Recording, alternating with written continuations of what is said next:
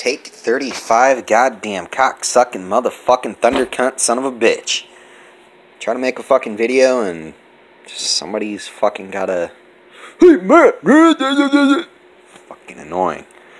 Yeah, so Husqvarna 345. You didn't see a video on that anytime recent or past couple videos. So what does that mean? You got another fucking junk ass chainsaw from work. Oh, nope, not just one. I got fucking two. Start with the 440. This here was a brand new chainsaw, like all of them was brand new, past tense. This is a 2018 year model. Customer didn't even run 3/4 of a tank through it. He ended up running straight gas. Somehow they fucking warrantied it out. Oh, I didn't know it was supposed to have gas oil mix in it, huh? Oh, okay, well, good to know for next time. I don't agree with that, but whatever. I think we had to wait 90 days before this gets thrown away after it's warrantied out. When I got it, it was completely torn apart in a cardboard box. It was going in the fucking junk. So I took it, brought it home, threw it together, and it's not going to get ran the way it is, even though it will run the way it is. It does have compression, but it had straight gas ran through it. It overheated. Piston and cylinder are fucked. So later on, I'm going to get a piston and cylinder kit for it, along with gaskets and seals. Might as well just go ahead and do crank seals while I'm at it. Bearings should be fine. Like I said, it's only had not even 3/4 of a tank ran through it. I just wanted to put it together, make sure all the parts were here, and I didn't want to lose parts moving it around, because it'll end up staying in fucking boxes just like that, and screws and shit rolling out of the bottom. I am missing 2 screws. I'm missing a screw for the ignition coil. I'm missing 1 screw over here for the handle. I do have the carburetor and the primer bulb and the choke assembly and all this shit. Still gotta put that stuff together. Might not even put it together. Might just throw those parts in a Ziploc bag, zip tie them to the handle, and then throw this on the shelf until I get a new cylinder and piston kit for it and the other parts. The 345, I don't know much about it. This has been out in the junk pile for a while. That rhymed. No, I'm not in a gang. No, I don't represent. No, I'm not East Side, West Coast, VIP, representing fucking area codes or anything like that. I wear blue jeans. I don't have my pants sagging down my ass. I got a curve in my hat. You know, just because I said something that fucking rhymed, that doesn't mean I claim that lifestyle. I don't go by G or D.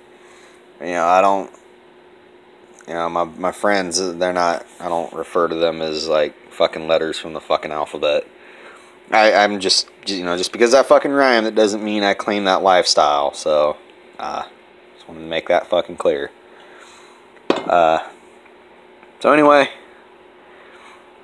what I was told, the customer had brought it in, and it was put together with this piston and cylinder. This piston and cylinder are cheap Chinese eBay shit.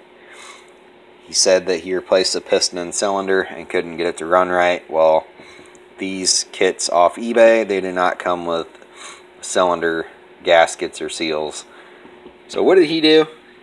He tried to use RTV. He said it ran, but it ran like shit. Well, it's a vacuum leak. So somebody at my work, they tore it apart, told him what it needed. He already knew.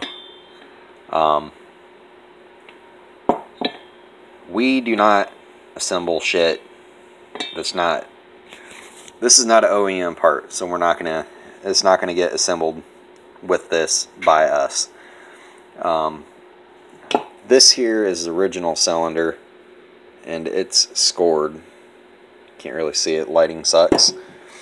But he got a price quote on parts and labor, and saw's just not worth it, so he didn't want to pay the quarter-hour labor for tearing it apart and see exactly what it needed. He didn't want to pay it, so he forfeited the saw. Saw's been sitting for a couple years, so it's going in the junk pile, so I got it. What I think I'm going to do, because it's an older saw, it ain't worth a shit ton anyway, I'm just going to order seal and gasket kit for this thing. Well, basically just the cylinder seals. The crank seals, I might just go ahead and get new crank bearings and seals, but they're fine. So just to save money, I think all I'll do, going back and forth here, just buy the cylinder seals, put this all together, run this piston and cylinder. I mean, piston's not scored. Clean out the carburetor, put it all together, run it as is and see how it works. I am missing an air cleaner assembly, so I'll have to buy one of those eBay or order it from my work. Hopefully it'll be a good saw. I've seen some to where they overheat, and where the block actually sits, or the cylinder sits, it'll actually melt the plastic, and then where the bearing sits, it'll actually melt that. This one looks pretty good, so you know, I didn't pay anything for these two saws, so I think I'll give this a Chinese cylinder, cheap Chinese piston and cylinder kit a shot. By the time it's done and put together, and I buy the seals, I'll probably be into this project here about maybe $5-10 bucks. I think it'll be a good experiment just to see if these cheap Chinese shit things fucking work. So that's it on this project. I'll make another video on the other possible projects.